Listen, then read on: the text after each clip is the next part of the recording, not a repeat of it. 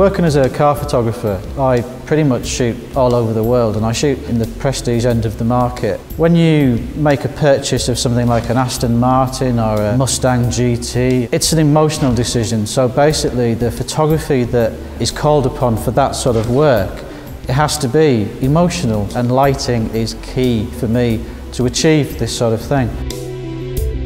When you're lighting a car, it's always best to start very simple, don't over-engineer it, and take your lights up gradually.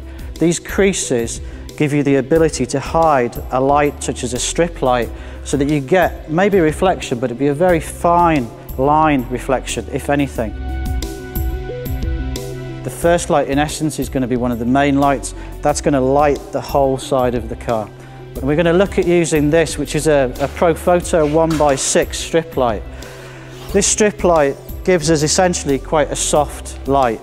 Strip lights, in their essence, it's a much softer light. It's a more natural light. It's kinder to the actual car. If we bring the light too far over to where we are, yeah, we're going to throw light on this car, but this light is going to be very soft and it's going to be very flat, to be honest. So it's always about thinking about the angles.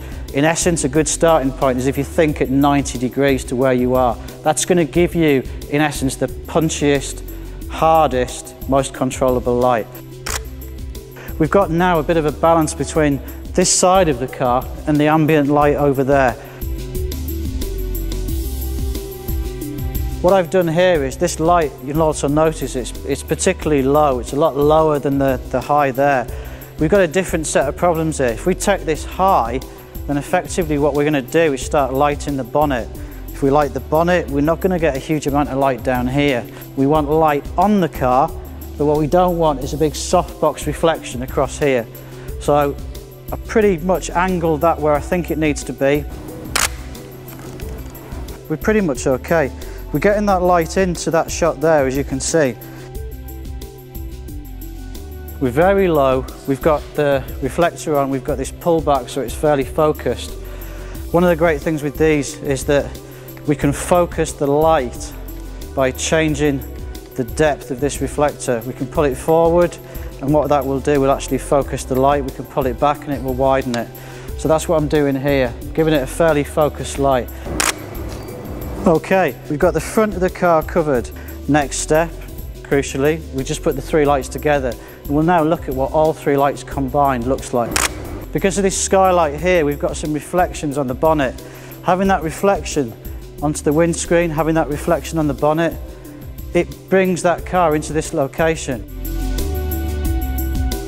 We're happy with the car.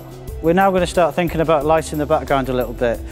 We don't want to push a huge amount of light into this background, so we're just going to actually use one light. And what we're going to do is use, again, a simple reflector, but instead of being pulled forward, this reflector is pulled all the way back on the head.